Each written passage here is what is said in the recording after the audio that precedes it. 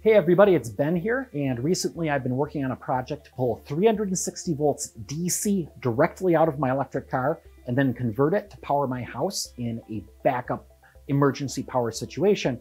But obviously there's some safety concerns with that, and one of them is, what if I drove off with the car while connected with a high voltage DC cable? Well, let's make sure that doesn't happen.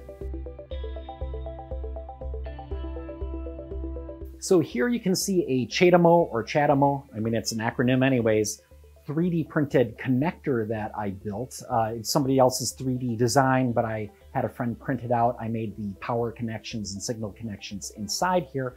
That's going to go off to a solar inverter, convert it to 120 and 240 volts AC. But the concern is, how do I make sure that I just don't drive away while this thing is plugged in? Because an electric car is basically a battery bank on wheels. Now, as we know, back in the old days, sometimes people driving a gas car would drive off from the pump, literally rip a gas pump right off of its base, cause a fire, a terrible thing. And we can't do that with electric cars, because when you use your typical 120 or 240 volt J1772 connector, you plug in your car to charge, there's a feature in there where it prevents you from turning the car on and driving away when you're plugged in. And it doesn't even matter if you're charging or not, just whether or not that connector is physically plugged into the car. Now, I need to do essentially the same thing with this CHADEMO connector, because since I'm doing a special project, I'm kind of doing some cheats to enable outputting power through this port from my car. So I absolutely want to make sure that I can't drive off here. So I've got right here a printout of exactly how the connections with CHADEMO would normally work. Essentially, it's all analog signals. It's just 12 volt positive and ground at very low current. And then there's also some CAN bus information, but I don't have any of that. I've just got these analog signals. And if we look at the pins on here, pin number 7 is marked as a connection check. And if we look at that, it just goes straight to a ground. There's no switches in the way, nothing like that. Over on the car side, goes through a resistor, goes up to the ignition 12 volt. And in this diagram, it just calls it connection check. But I don't know, what's that even really mean? Well, on another diagram, I found that on that one, it was marked as proximity. And proximity just generally means, is something there or not? You know, is something nearby, is something close? Proximity. And typically on the J1772, proximity is also the term used for that pin that when it's connected to your car prevents you from driving off. So on that pin number 7, from the car side, that wants to be grounded to indicate that there's a connector plugged into it. And if we look on the graphic though, normally that would go back, it would combine with all the other grounds on the CHADEMO side. But if we look, it comes back over pin 1, which is a ground. It's connecting the CHADEMO ground and the car ground together. So we can actually kind of bypass a lot of that just ground connecting by going to the ground on the car, and that is pin number 1. That's the topmost pin right there.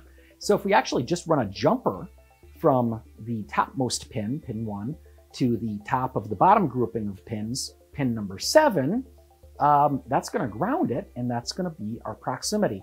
So let's take a look at the car and see if we can drive away with those pins jumpered. Okay, so now we're looking at our CHADEMO connection, pin 1 at the very top, pin 7 at the top of the bottom group of 4 pins. We're going to put a wire in here.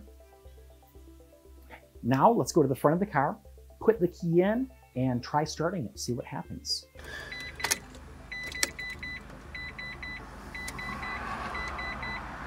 And we get our flashing plug message, and we can't go into the go mode.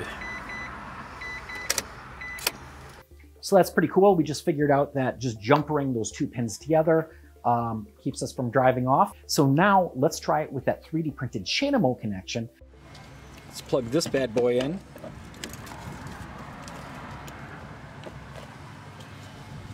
Hidden behind the power cord is this blue networking cable for the signal wires, and at the other end of that, all the grounds connect together and pin 7 goes to pin 1.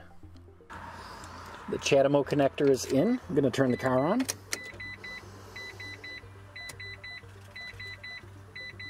And again, there's our flashing plug indicator, and the car cannot go. Now, the very last thing that I want to test out here is, what if you do something really stupid? What if, like, you park the car, you leave it on, and you don't notice that it's still on because since it's a battery electric vehicle, you don't hear an engine running. This was actually a problem, believe it or not, right when the Prius originally first came out. But if I do that in the car, so let's park it, just leave it running, just leave it all the way on. Okay, now what I'm doing is I'm turning the car on. You will notice it went bing bing, and over here it says ready. If I put the gear selector in drive and I press the accelerator, it will drive away. But now I'm gonna plug it in, see what happens.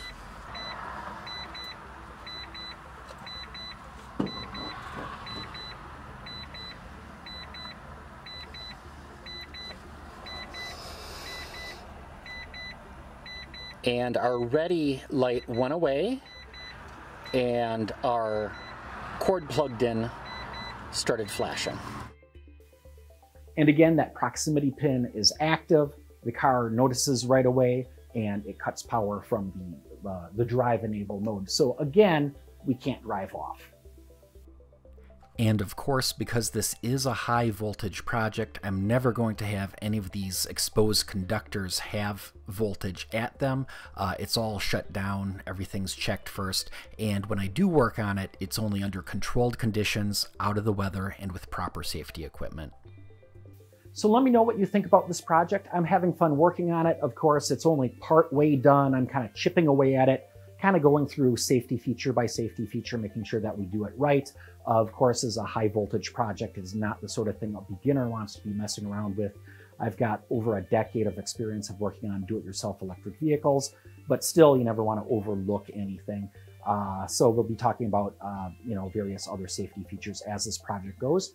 I hope you like it. Please subscribe so that as I have more videos coming out on this project, that you get those as I release them. I hope you like these videos. Please like, subscribe, comment. Let me know whatever questions you have about this project. And until next time, stay charged up